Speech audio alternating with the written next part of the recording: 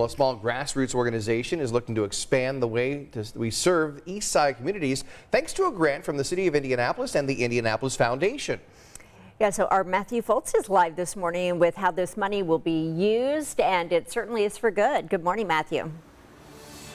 Yeah, good morning, Carlos and Julia. It's definitely for good. That's right. Brookside Community Development Corporation was one of 31 organizations here in the city that was awarded this grant through the Elevation program. And with this $250,000 grant, they'll now be able to help spot and treat mental health from those within the East Side community.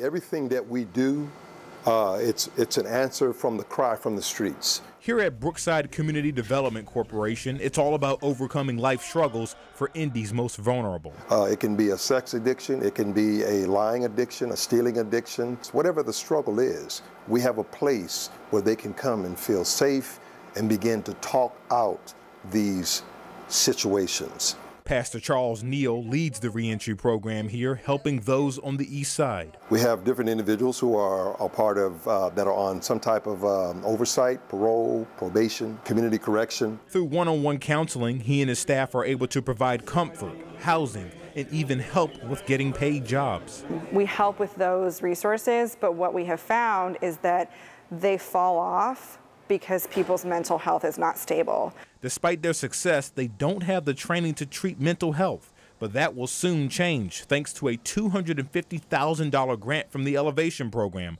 They now have the money for mental health professionals in their reentry program. And how specifically will this grant impact the work that you all do?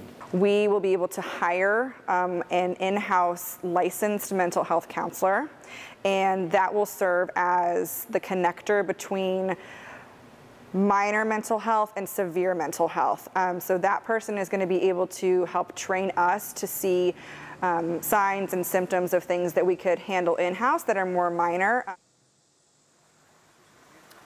And the nonprofit tells me that that specialist will be starting exactly 2 weeks from today. So some good things in store from that nonprofit.